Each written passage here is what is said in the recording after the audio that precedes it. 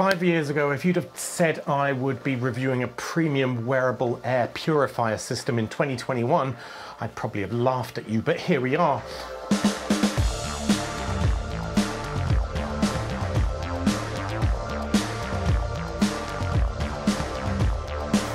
The Razer Zephyr is what eventually became of Razer's Project Hazel, a stylish RGB-equipped face mask conceived at the height of the pandemic.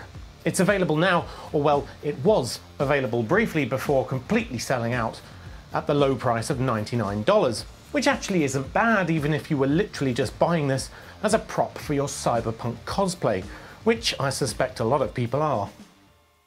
So I'm going to start by making clear right off the bat that there are some fairly major changes between what we have today and the original concept that we saw at CES. Most notably gone is the built-in voice amplifier. The manufacturing complexities and practicality of having a bigger battery in there just didn't work out. It was too heavy, etc.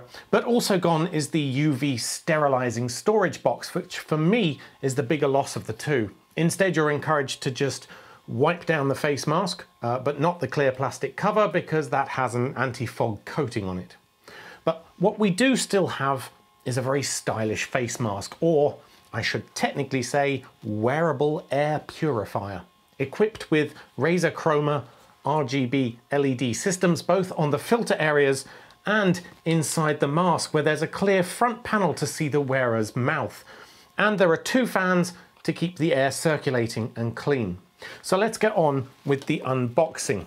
Inside the typically ornate Razer box, you'll find the mask itself, USB-C charging cable, 3 sets of filters, and a soft drawstring pouch to keep it clean when not in use. We also received a pack of replacement filters. More on those later. Now, looking at the design of the mask, RGB LEDs aside, it's not all that far removed from sort of industry standard face masks for working with sprays, paints, and other sort of noxious environments. But this features a clear front panel with anti-fog coating, a medical grade silicone seal on this side, and 2 straps to hold it on the back of your head, one of which is adjustable so you can tighten it up.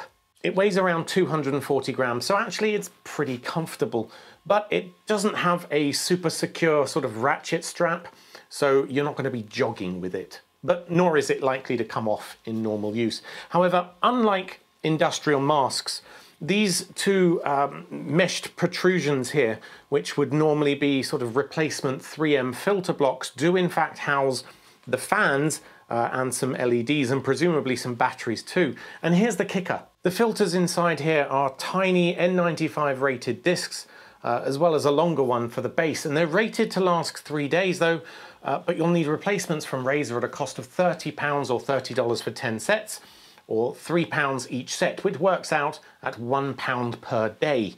So they aren't a standardized design, though I'm sure some people will DIY some replacement filters out of N95 surgical masks, or perhaps we'll see some third-party cheap replacements on Amazon in future. Still, for me, it's a shame, I think, that they didn't go with a more standardized, existing, commonly available filter approach, which would have meant the mask is wearable for more than just N95 style airborne diseases. You can get all manner of, say, chlorine filters or for general particulates, etc. It's also interesting that they didn't call it a face mask, instead opting for wearable air purifier.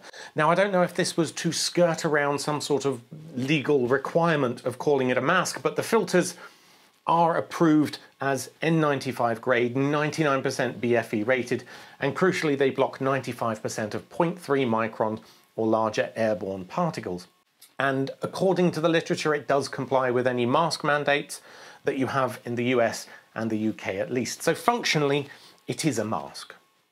The clear front panel, which is also optionally illuminated, is a massive boon for social interactions, and particularly those who are hard of hearing and really need to see your mouth moving. It's an unspoken tragedy of the pandemic that so many people have been left behind in a world of loneliness because of not being able to see people's mouths. That said, I found when it was lit up, it tended to freak people out pretty badly, so you might want to just leave the LEDs off for that bit. As mentioned, each of these small side blocks holds a small fan with 2 speed settings. And at the lowest speed, they're audible to you, but not really to anyone else. Not massively so or anything. Any sort of background noise would drown them out.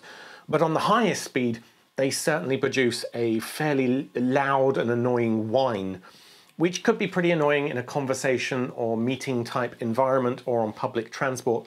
So I probably wouldn't use it at the highest level. And to be honest, I haven't needed to. The lowest speed seems fine to me. I mean, compared to a passive mask, this is definitely better. And it doesn't fog up my glasses at all when the silicone seal is properly on. Okay, let's talk about the lighting. I mentioned the internal lighting for seeing speech. It's pretty muted though. There's only a couple of LEDs in there. It's not particularly bright on the inside, but you can change the color or have it cycle through colors. And as well as that, around the fans is this RGB lighting. So if you wanted to light up your mouth in toxic green, you can. It's all controlled via the smartphone app. You can use static colors, or you can have this built-in signature Razer effect, or there's a couple of simple color cycling, 2-color sort of alternate breathing patterns. Really, everything you could want from a light-up mask, I guess, which is not a sentence I thought I'd say. I mean, it's not something I've given much thought to, so it's certainly a talking point when you're out and about, though. However, they aren't going to sync up with your computer for gaming. It's not tied into that Razer Chroma side of things. I have no idea why you'd want to do that, but everything else in the Razer line does, so maybe this should, but whatever. In terms of battery life, Razer states 3.5 hours with the fans on medium speed and all the LEDs on. Now that drops to 3 hours for full speed fans, or 8 hours if you just disable the fans completely.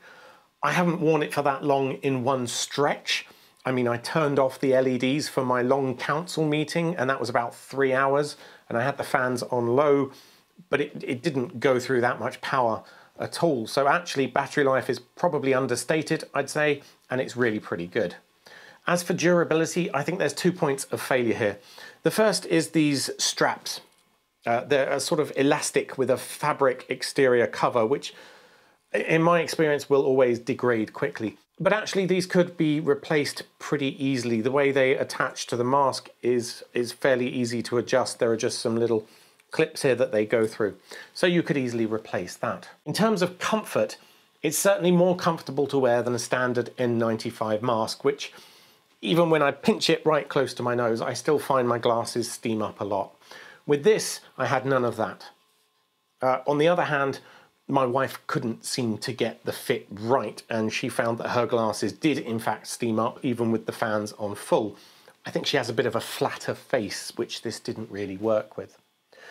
The facial interface does, however, feel slightly too small for me. It either sits comfortably on my nose, but sort of hugs my lower lip too closely, or it sits on my chin and doesn't quite cover my nose. However, as I said, I did wear it for 3 hours during a local council meeting, so yes, it is basically comfortable for an extended period of time. I had no issues there. The best thing about it is the active fans, which I mentioned, which make it a lot easier to breathe. I also wore it out and about at the grocery shopping at Tesco, albeit with the lights turned off again. However, one thing I have found is that it very much does muffle your voice, more so than a regular mask. Let me put it on to demonstrate and hope you can still hear me.